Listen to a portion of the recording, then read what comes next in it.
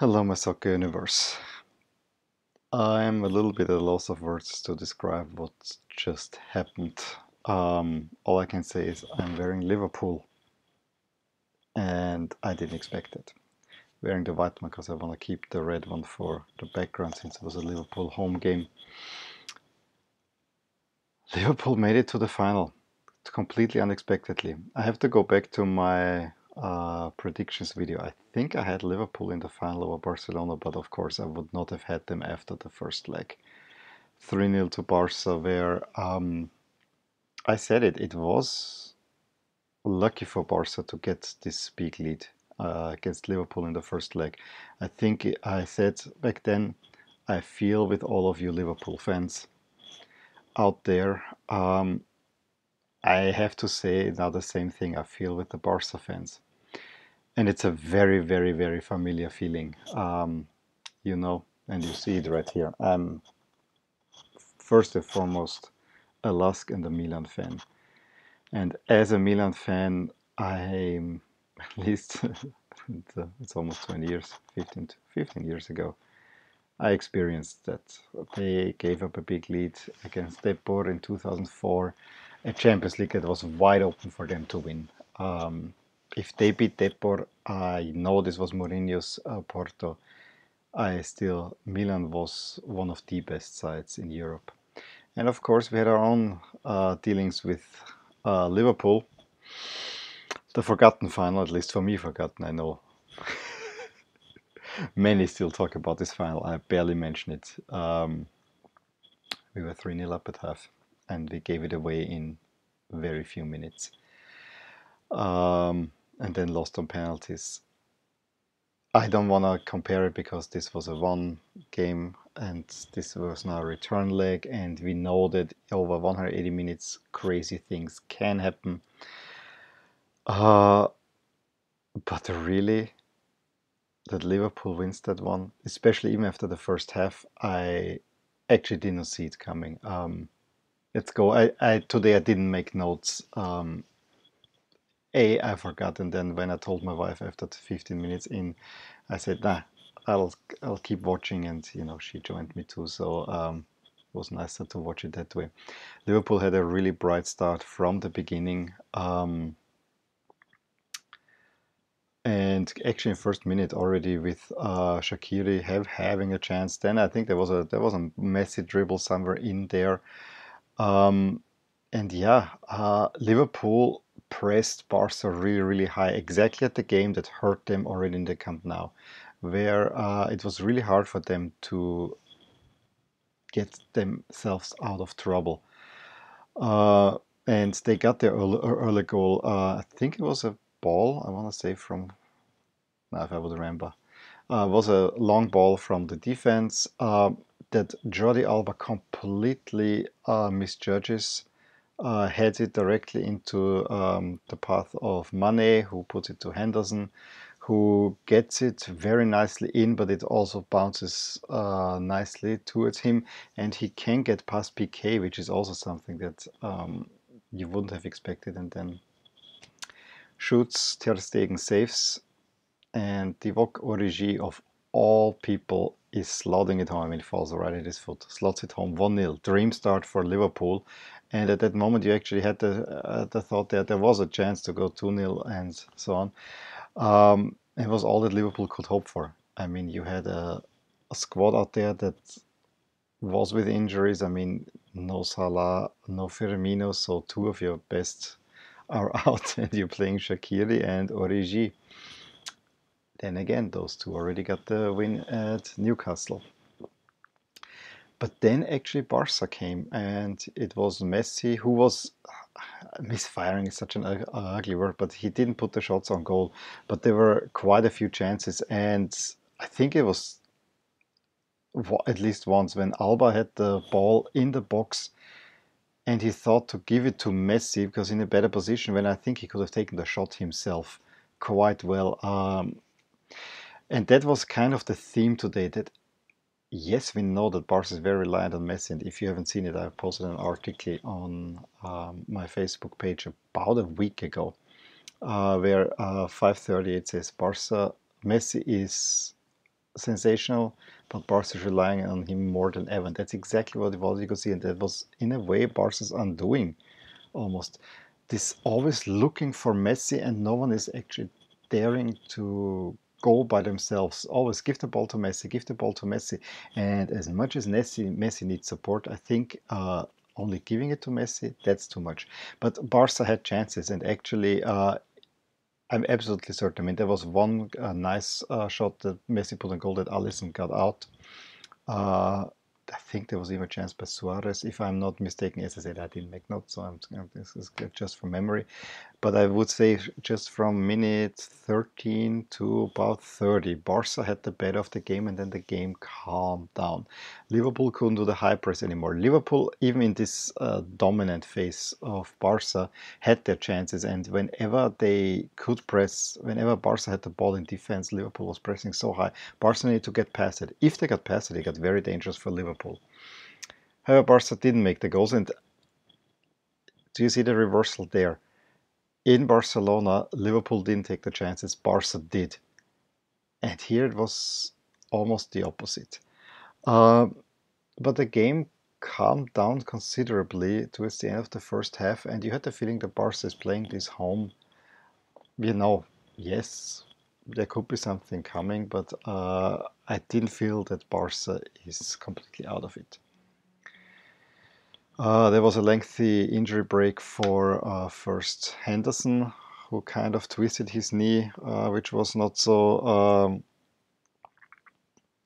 uh, didn't look well at first, and you could see Klopp actually looking, please no, please no, please no.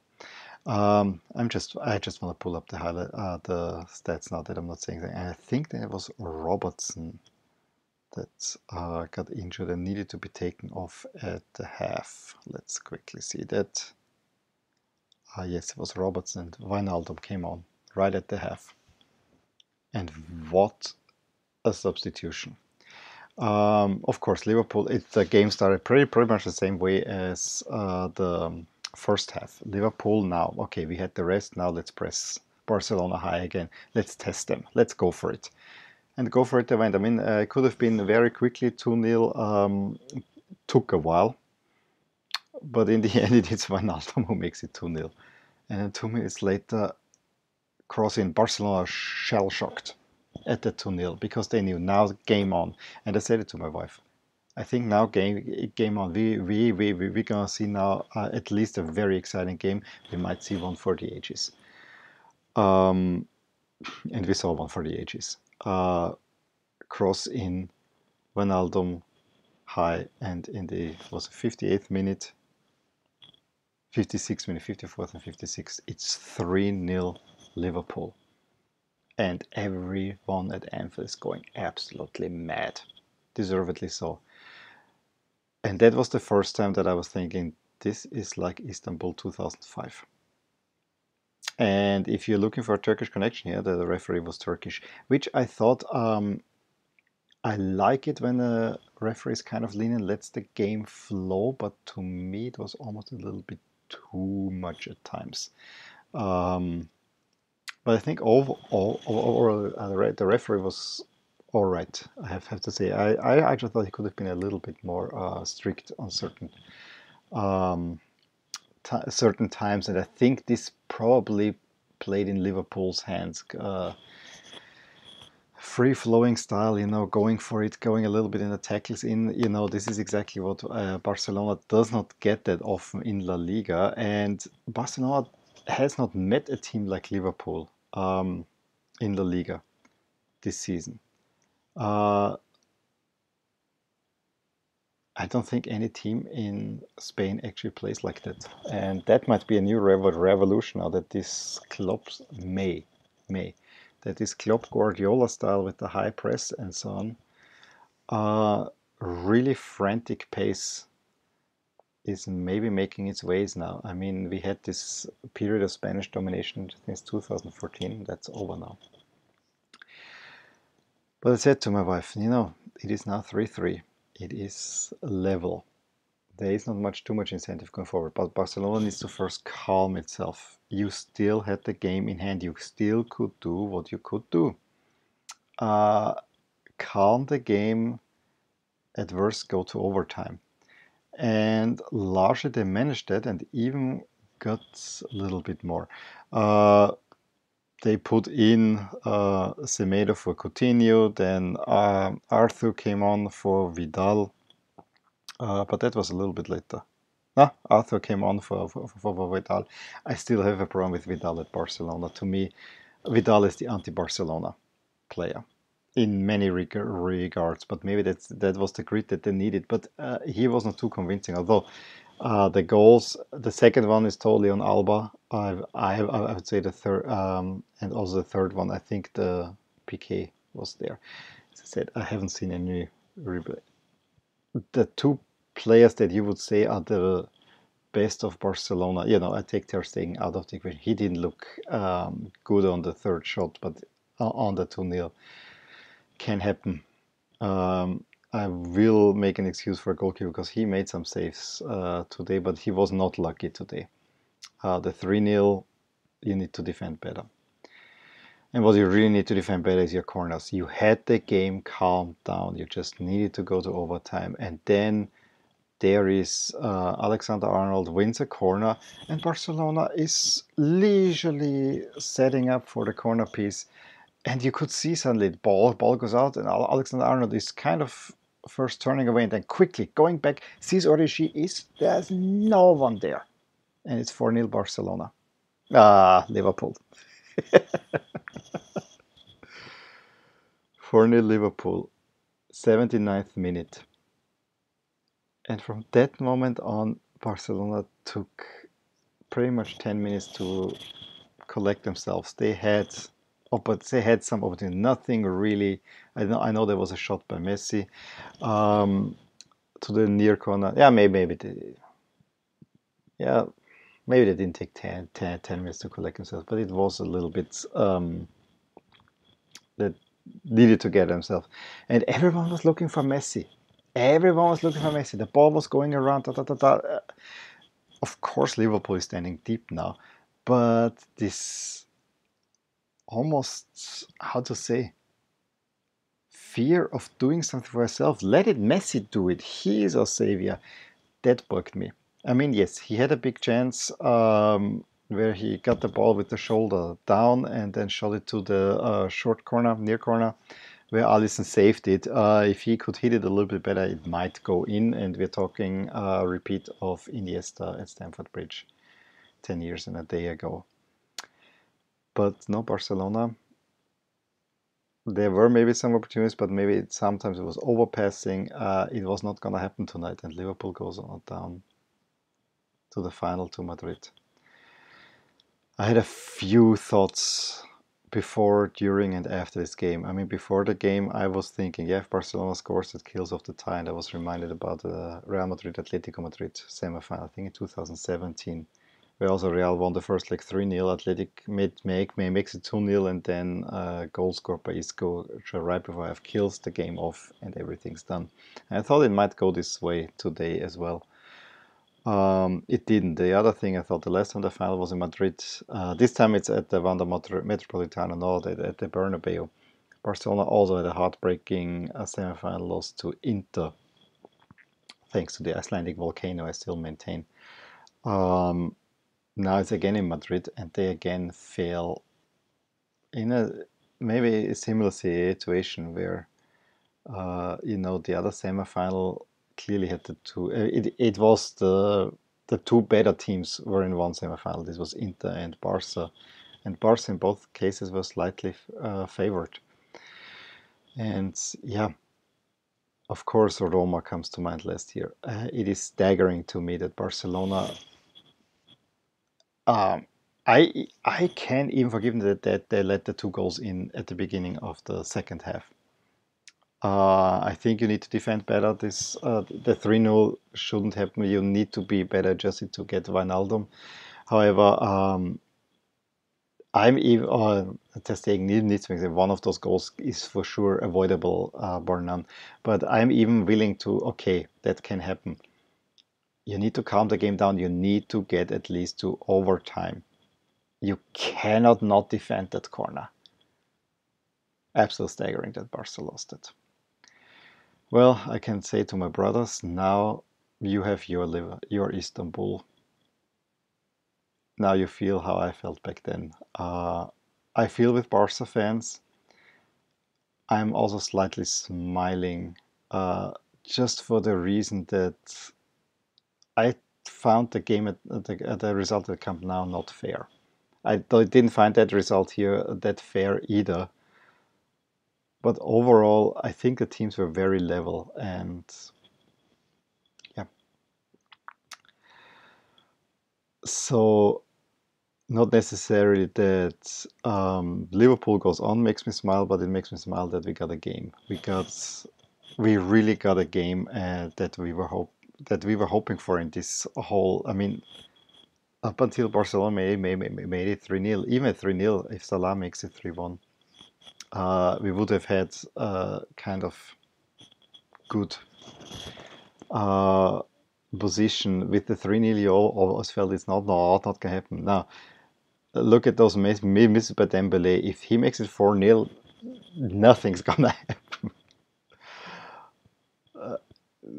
I cannot really put it into words. I always said I wanted to have Barca to win. Was my second favorite team among the four here. Although it was very tight between Barca and Liverpool because I really like how Liverpool plays this season. So, as I said, I got into Liverpool jerseys during this season. So that says it all. I also got a Barca jersey. But overall, yeah, cannot really describe it. I'm not devastated. Uh, that I can say for sure, but I'm also, can feel the pain, and it's a laughing and a smiling part in me. I think Ajax is warned to not take it too easy tomorrow. That's my biggest positive out of that, and I hope that Ajax makes it to the final. I don't necessarily want to have an all-English final, although it would be interesting to see what Tottenham would do, given that we're looking at almost an all-London final in the Europa League. So maybe Tottenham should not miss out on that one. But my heart is with Ajax. There's no doubt about it. Anyway, maybe I find some more reasonable stuff tomorrow in the car. If not, yeah, it will post tomorrow in the morning. Let me know what you thought about that game. It's the miracle of Anfield. It's, I think, the first time that I've witnessed. No, it's the second time. I mean, I saw the remontada against PSG. But there I had the feeling that Barca really felt that they can beat PSG. I don't think that Liverpool felt it. The last thing that, and then I end this video. Interview after the Barca game, where Klopp said he really enjoyed this game and kind of half jokingly said uh, that, I think we have Barca right where we want to have them. They are feeling safe now. And he said it jokingly. And now Barcelona felt too safe. Again, I mean, if I'm a Barca fan, I mean, I saw them crying. I actually would not be crying. I would be super angry. I would be angry beyond belief. If I'm as Liverpool fan, yes, this is one of the greatest nights I've ever seen. This was the first real magic night at Anfield that I've seen. That I can say. Uh, yeah, freak results do happen, and that's another freak result, and that's why the Champions League is the greatest competition. If you're a Barca fan at the moment, I know it sucks big time. I feel you. I've been there. I've been there. And as I said, I pulled out the 2005 final today again. I barely ever speak about it. It still hurts, this one. So yeah. And Liverpool, there's some magic there. There's some magic there, and now you're the favorite. Whoever you're gonna play, you're the favorite to win the Champions League, and maybe you can salvage your amazing season. I mean, you gotta give it to Liverpool. They played an absolutely amazing season so far. I still hope they win the Premier League. It doesn't look good, but they might win the Champions League, maybe even a better price. Really, all to be seen. again, if I find anything more reasonable, sensible to say than I just did, I might do it tomorrow in the car. Otherwise, let me know what you thought about that game. Give me a thumbs up if you enjoyed this video. Subscribe to my channel if you want to see more of these, and I will talk to you soon. Bye.